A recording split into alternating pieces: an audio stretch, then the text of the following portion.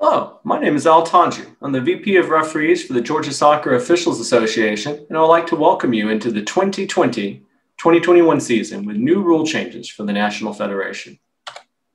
Today's agenda will cover both rule changes as well as points of emphasis from the National Federation. To start us off, Rule 2 has been modified to address the change in the drop ball for when a ball becomes deflated. If the ball becomes deflated during play, it will be put into play with a drop ball to a player of the team last in possession at the spot where it was last played. Additionally, if the ball becomes deflated during a penalty kick, the kick will be retaken. Rule 4 has had two modifications. The first, players are no longer required to tuck in jerseys. I'm sure both players and officials are excited about this one. This is to acknowledge that manufacturers are not making jerseys anymore that are designed to be tucked in. And clear and completely white mouth protectors are now legal. Rule 9 has been updated to address what happens when the ball touches the referee. It acknowledges that a team should not gain an advantage when the ball touches the referee and stays on the field of play, including when it goes to an opponent, as shown on the left, or goes into the goal, or starts a promising attack.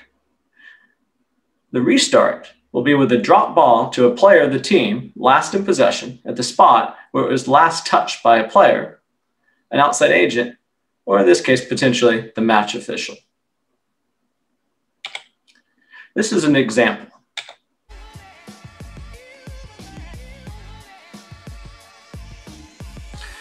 Under the new rule, play will stop, play will be restarted with a drop ball to the blue player.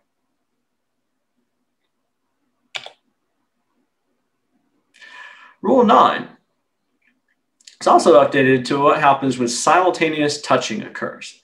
That's where two opponents simultaneously play the ball and it goes out of bounds.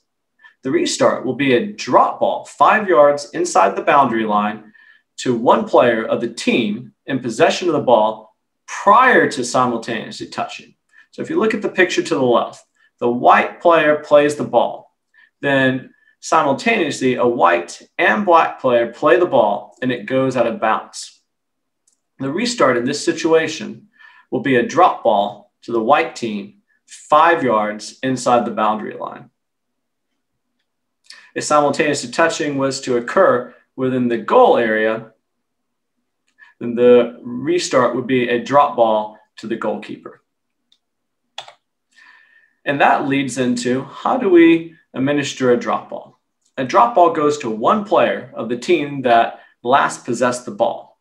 The ball is dropped or it was last touched by a player, an outside agent, or match official, unless the ball was in the penalty area, or the last touch by either team was in the penalty area, in which case the ball would be dropped to the goalkeeper.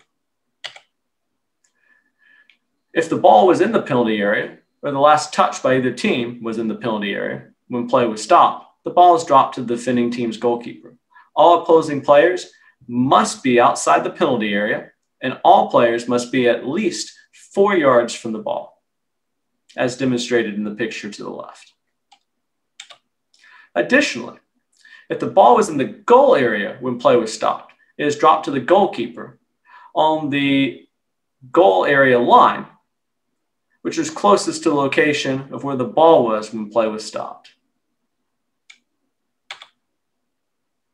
Moving on to Rule 13. It has been updated for ceremonial free kicks when 3 or more defending team players form a wall. All attacking team players must remain at least 1 yard from the wall until the ball is in play. A penalty for players that fell to move the required distance has also been updated to include the defensive wall when 3 or more defenders are in the wall. It's up to us as referees to proactively manage both the wall and the attacking players. And we need to remember the spirit of why this rule was changed. And that was to reduce the conflict between attacking players trying to interfere with the defensive wall. This should be a tool for us and should infrequently result in a caution to an attacking player. Rule 13 was also updated for when a free kick is taken within a team's own penalty area. The ball is now in play when it is kicked and moves. It no longer has to leave the penalty area to be in play. Rule 13 was also updated to emphasize that the referee must show and hold the indirect kick signal until the kick is taken and the ball is touched by another player.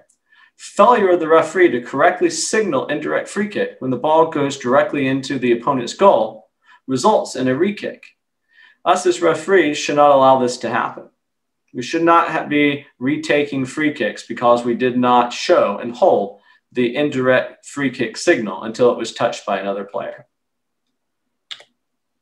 Moving on to Rule 14. Rule 14 was updated for the goalkeeper. The goalkeeper must stand with at least 1 foot on or in line with the goal line, shall not be touching the goal post, crossbar, or nets until the ball is kicked. Side to side or forward movement is allowed.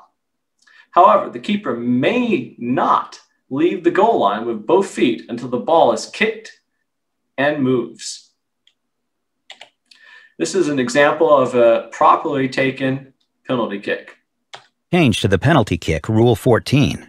The opposing goalkeeper shall stand with at least 1 foot on or in line with the goal line, facing the kicker, between the goalposts, and shall not be touching the goalposts, crossbar, or nets until the ball is kicked.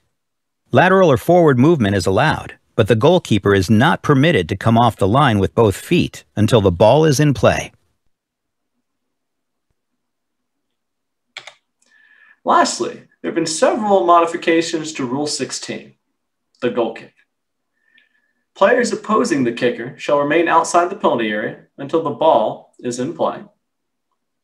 Once the ball is spotted on the ground and within the goal area for a goal kick, the ball is in play when it has been kicked and moves. After the goal kick is properly taken, the ball may be played by any player except the one who executes the goal kick. What this means is if an attacking player is still in the penalty area where the team takes the goal kick, that player may play the ball once that ball is kicked and moves. It also means us as referees need to be aware of the tactics that are being taken by both the team taking the goal kick and the team opposing the goal kick. It may require us to adjust our positioning in order to see what happens in those situations. Be aware of those tactics. Next, we'll address 3 points of emphasis from the National Federation.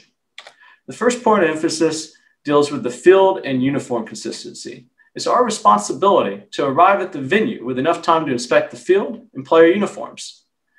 We're to communicate issues to the game day administrator and/or coaches as appropriate so that those issues may be corrected. For issues that were unable to be addressed, submit a match report through the GSOA website, and we'll communicate those to the school administrators or GHSA as appropriate.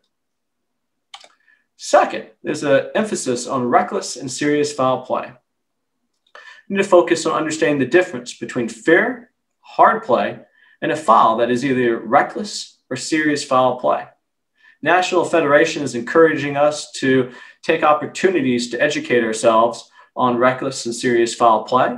We'll be posting a training video on misconducts. They also encourage us to focus on preventative officiating. And that starts with the pregame meeting. As part of the pregame meeting, we're to address fair play and good sportsmanship with both the coaches and captains, letting them know the expectations for competitive and fair play. We're also empowered to talk to players and captains during the match, particularly where the intensity of play increases and fouls become more prevalent. Remind the players what's acceptable. Manage them. We also have tools such as verbally warning players, how and when we use our whistle, and penalizing reckless and serious foul play with the appropriate card when necessary. This all culminates in communication. What we allow or do not address, we encourage. We should address reckless and serious foul play immediately and communicate to players and coaches that that level of play will not be tolerated. Third, National Federation likes to remind us that high school athletics is education-based, and some of the mechanics of our game are intentionally different from other levels of soccer. One of those being the pregame meeting. The purpose of the pregame meeting is to communicate expectations to coaches and captains to have a purposeful start to an education-based match. These topics include COVID-19 considerations. Remember, we are responsible for communicating them, not enforcing them. Sportsmanship, pertinent rules. These are usually key rule changes that may have an impact on the match. Confirming the coaches have verified that players are properly and legally equipped. And of course, the coin toss.